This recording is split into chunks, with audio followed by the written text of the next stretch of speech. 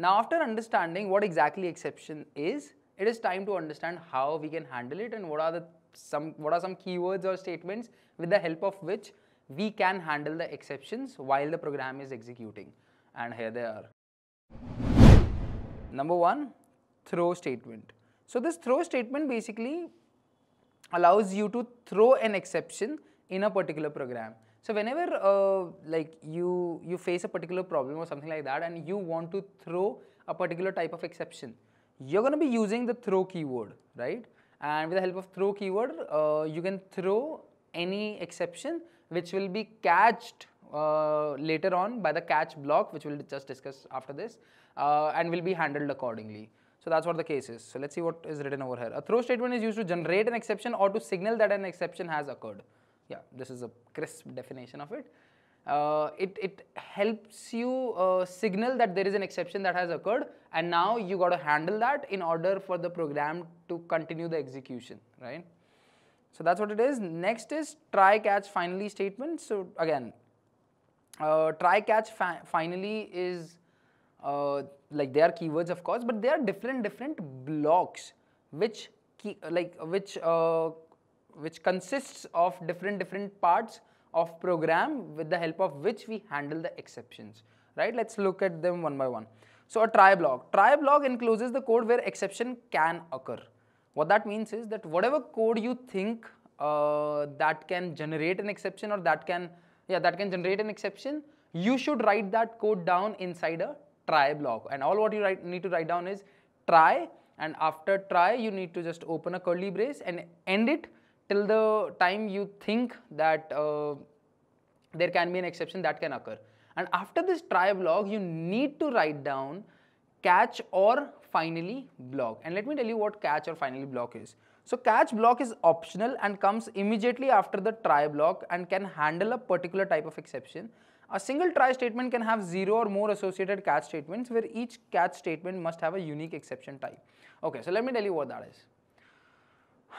When you say try, it is something which is throwing an exception, right? Whenever we throw a ball, let's say in football, right? In American football I'm talking about. Whenever you throw a ball, from the place where you are throwing it, that place should be a try block. The place where this ball needs to be catched and handled accordingly is called as a catch block, right? And inside the catch block, we can accept a particular type of exception and write down the code which will handle the execution of that particular program. We'll go deep down inside the catch block later on, while I'll be discussing the syntax of writing down try, catch and finally blocks.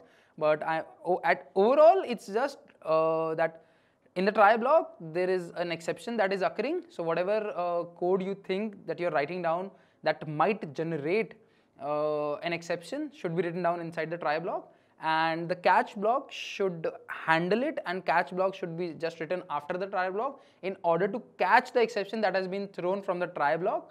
And yeah, you just need to write down the code which will handle that particular exception inside the catch block. So that's what it is. Okay. And by the way, like there can be multiple catch blocks as well, depending on the number of exceptions that might generate inside the try block. So like there are different types of exceptions, like let's say A exception, B exception, C exception. So if you think that if A exception occurs, this code should get executed. If B exception occurs, this code should get executed. And if C exception occurs, this code should get executed. So in that case, you can have multiple catch blocks, and inside different catch blocks, you can have different code written specific for A exception or B exception or C exception. Depending on which type of exception it is, you can write down the code to handle it inside the catch block. So that's what it is. And by the way, whenever an exception is thrown, only one catch block will catch it. So like whenever you're throwing a particular ball, there can be only a single person who will catch it and will take it along, right? It cannot happen that you're throwing a single ball and there are 5 people who are catching that same ball at the same time. That's something that's not possible, and it's the same case with try and catch block as well. So whichever exception is being thrown, there will be only one catch block which will catch it, and will execute the code, and the rest of the catch blocks will be there like that only. No code which is written inside the other catch blocks will get executed if it has been catched by a single or any of the catch block. So that's what it is. There's a note in here. Once a particular exception type is caught in one catch block, the remaining catch blocks, if any, are not executed. Again, this is exactly what I was talking about. Now let's talk about finally block. So finally block is mandatorily executed at the end whether the exception occurred in the try block or not. And by the way, so first listen to it. Finally block is a block which you want to get executed irrespective of whether an exception occurred in the try block or not. This is the code that you want to execute irrespective of the exception occurred or not in the try block, and that's all what it is. Even if there is an exception that occurred, the finally block will get executed. Even if the exception didn't occur in the try block, the finally block will execute it. So finally block is basically used in scenarios in which, it's basically used in the scenarios in which, in which you want a particular code to be executed irrespective of the exception occurring or not. So yeah, and it's again, when it say finally block is mandatorily executed, this doesn't mean that finally block is mandatory to add with every try block.